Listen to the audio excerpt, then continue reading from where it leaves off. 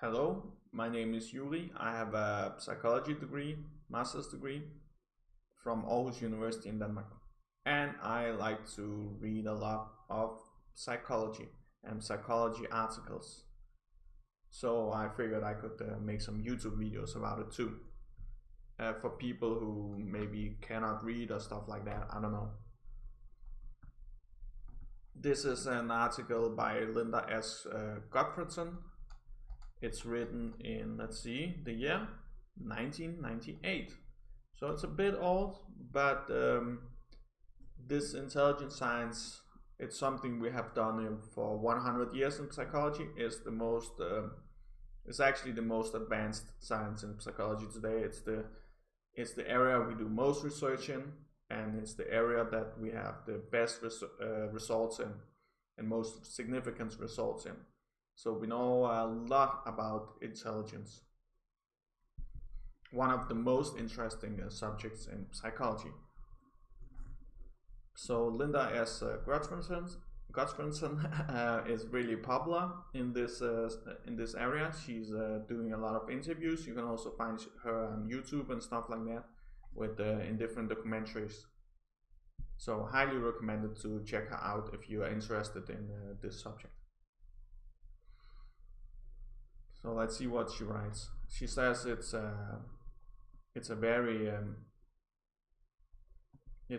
discussed subject, very controversial subject, and there's a clash between deeply felt ideals and stubborn reality. But she also says that the reality is that Mother Nature is not egalitarian.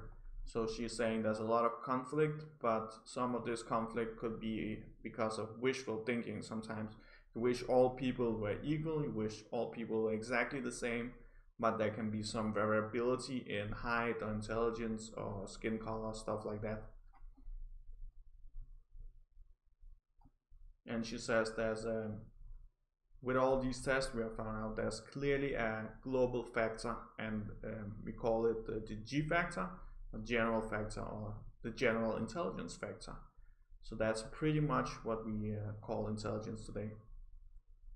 Yeah, that's what she writes here. Most intelligence experts now use G as the working definition of intelligence.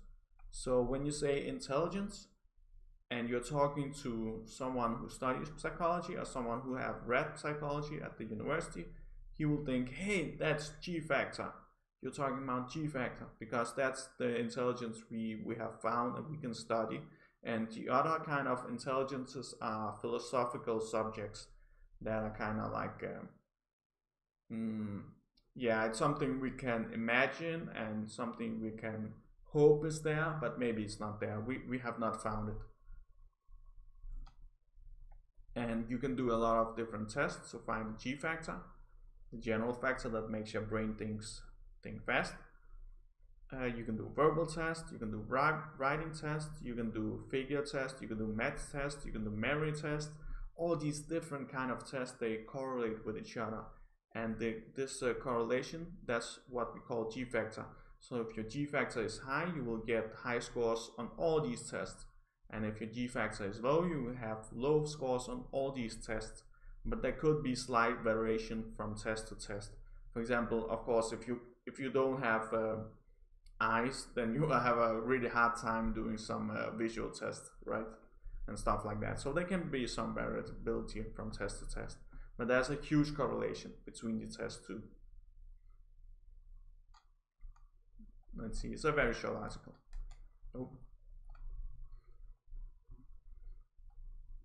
Yeah, it doesn't matter how you do the test. You can do it in a billion different ways. You still measure the intelligence.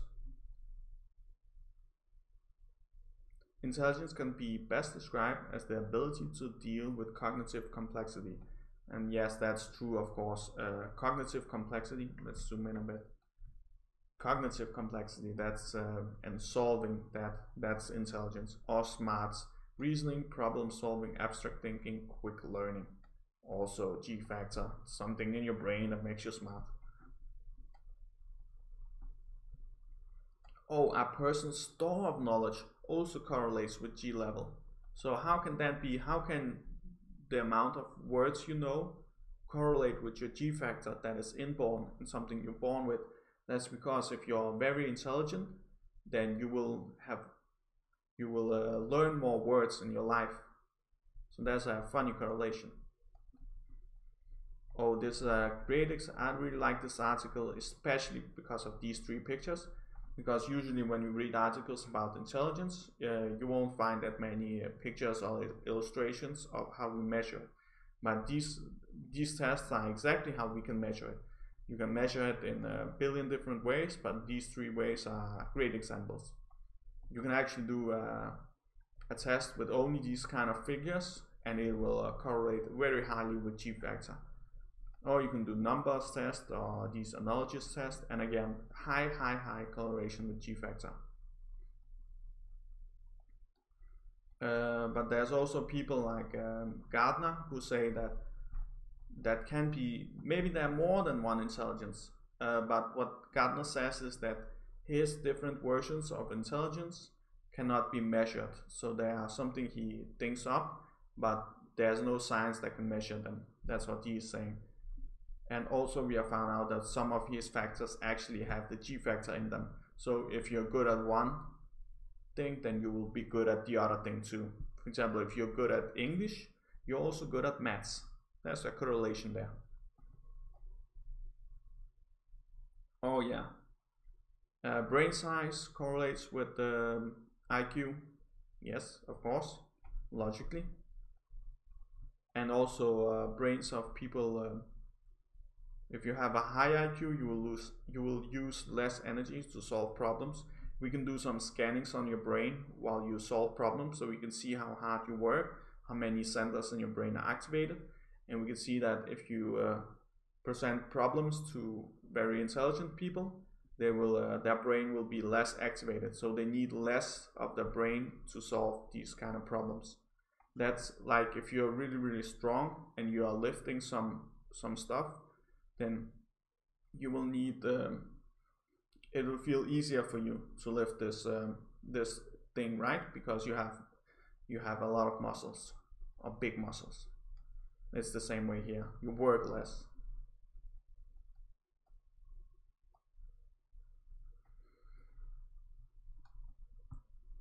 When something brain waves correlate strongly with IQ.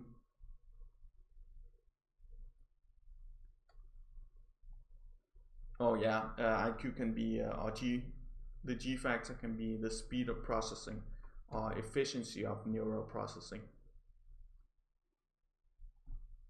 There's also, we can actually measure IQ with the reaction time test. So there's some button that lights up, and you need to push them as fast as possible. And this very simple test that you can do in a few seconds is actually highly correlated with IQ, because you need to solve it really fast.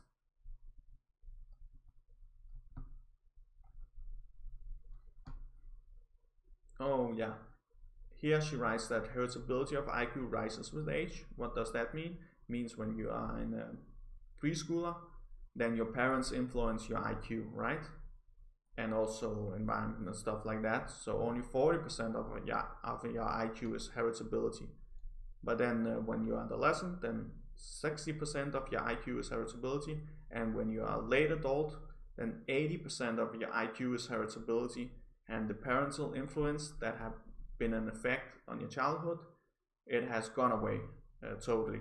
So parents and different educational settings and stuff like that can influence your IQ, but only when you're very young.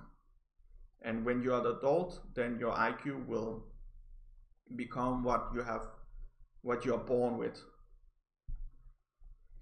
As she says here, environments shared by siblings have little to do with IQ. Of course, the environment you share with different people cannot really influence your IQ. So if we have some educational programs or stuff like that, or tell parents to teach you a certain way or do certain stuff for you, that can influence the IQ, but only short term.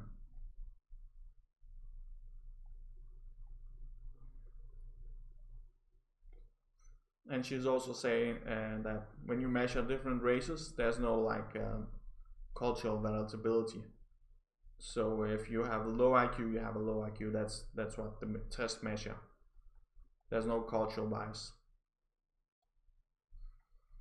I really like this graph because you have high IQ on the right side, you have low IQ on the left side, and you can see that if you have low IQ, there's a higher chance that you will be divorced in 5 years' time, or that you are unemployed, or you have illegitimate children, or you live in poverty, or you have been in prison, or you are a high school dropout. So you can see if you're if you have really low intelligence and hard time getting a job or living by yourself, then you have a huge chance to drop out of high school. And if you're a high intelligence individual, you have a pretty much 0% chance of dropping out of high school. So higher also unemployment rates. And of course, because if you're a high IQ individual, and this is of course group effects, not for one single person, but you can pretty much take all jobs in the world if you have a very high IQ. And if you are on a low IQ, you need slow supervised jobs. So yeah, you're pretty much out of the job market if you have an IQ lower than 75. And even if you have an IQ of 85, you can only do menial tasks. So still it's really hard for you to get a good education. And even if you have an average IQ of 100, there's some jobs you cannot do in the modern society.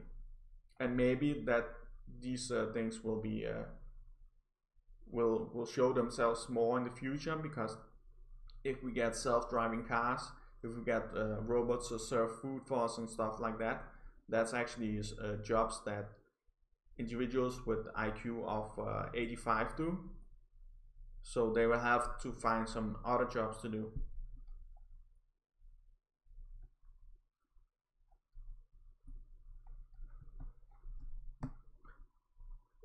In the military, it's super popular to do IQ tests and also see what kind of man you need to be a good soldier.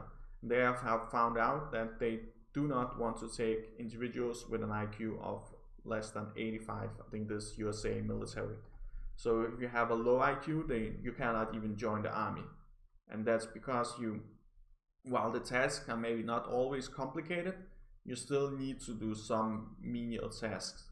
And if you have a very low IQ, you will even have a hard time doing some menial tasks.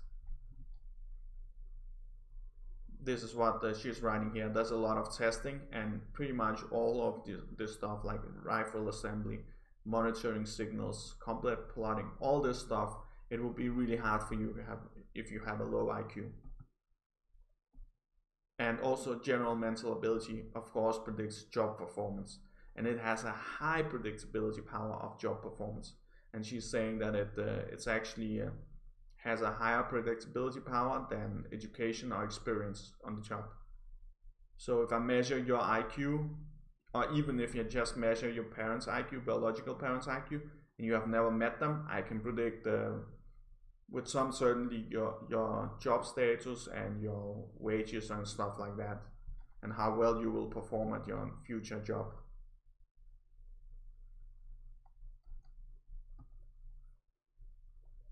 Yeah, she says here, low IQ women are 4 times more likely to bear illegitimate children, and 8 times more likely to become a chronic welfare recipient compared to higher IQ women.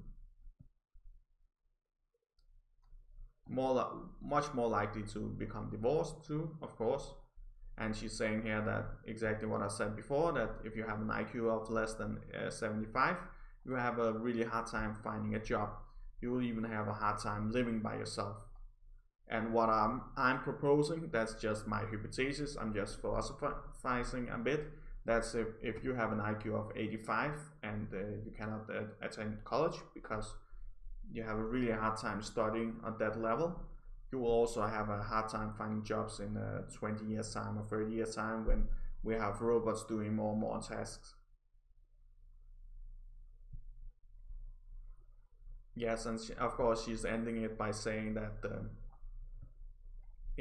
IQ remains unchanged, and all the different stuff we have tried with the educational programs, teaching parents to raise their kids a certain way, trying to influence in a different way, using computers, stuff like that. On these, all these programs have shown no effect. They can show an effect in an early age, but that effect goes totally away when you grow up. So it seems to be very much heritable. Yeah, it's too bad, but there's no there's no thing you can do to raise your IQ. No program at all. No book will teach you to become more intelligent this way. Yes, and a bit about her. I actually like this article. It's a bit short. There's no so much tried in 98. Not so much on IQ correlation with health factors, for example, mental and physical health. If you have a higher IQ, you also have higher mental and physical health compared to low IQ individuals. There was also some lead effects we have actually found, and there's a small effect. So if you have a lot of lead in your environment, when you grow up, your IQ would on average be a bit lower. And there's a lot of stuff we have found like this, and also there's many more correlations. So she could have made this list much longer, but I think this article is for beginners. So if you want to know, hey, what do scientists think about intelligence, then this is how we measure intelligence. This is how we understand intelligence. And as she writes, there are some philosophers that say that maybe there are a lot more to intelligence than we can ever find out, because it's impossible to measure it in any kind of way. So yeah, but as someone who likes science, I think this is our modern idea of intelligence, and I would recommend you read this article because it's a great introduction. Thank you.